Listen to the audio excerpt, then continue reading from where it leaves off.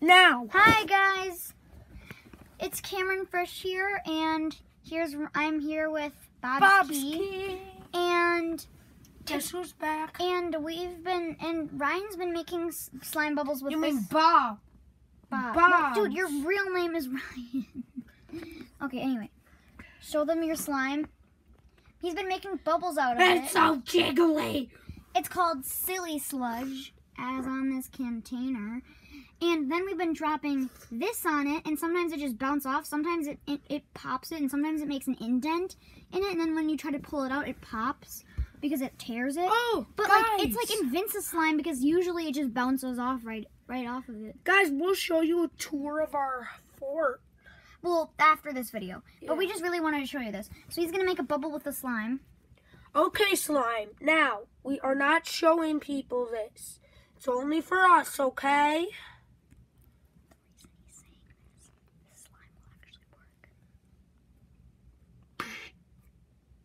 Ah!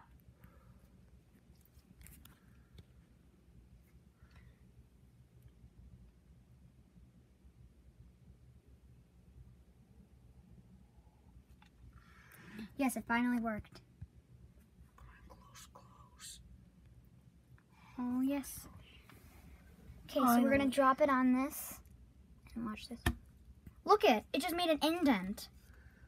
Oh my god, it's still alive. No, dude, let me do it. And I'm going to drop it on again. And it did that same thing again, but now it's popped. Yep, it's dead. It's a dead slime. But it's pretty much like InVinsaslime. Sometimes it actually bounces off of the slime. And that just lands on me or Cam. No, that's never really happened, but basically... Well, that'd be cool if it did. Basically, it just bounces right off the wood.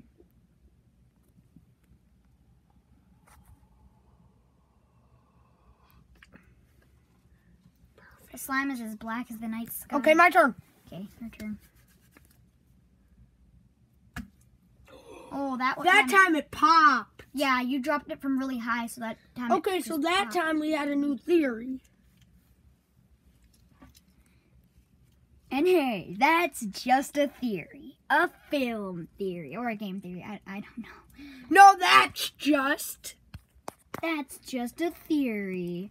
A slime theory. Yeah. I'm gonna eat something. Yay. Dude, when he threw it, it actually... It landed on my computer. Dude, when you touched it, they're probably not going to think that's real now. It landed on my computer. It landed like that. We're not lying. Right there. He put his hand on it. I don't know why he did that, but... It landed right on the HP symbol thing. HP. Health.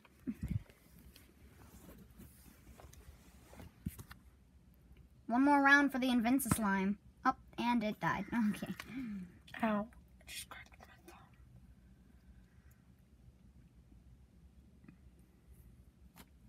Let's see how small. Let's see how invincible. I'm pretty sure a small one actually might be more invincible. Whoa, it bounced right off. No, Ryan, you drop it. Wait, no, drop it from higher. Oh, it popped.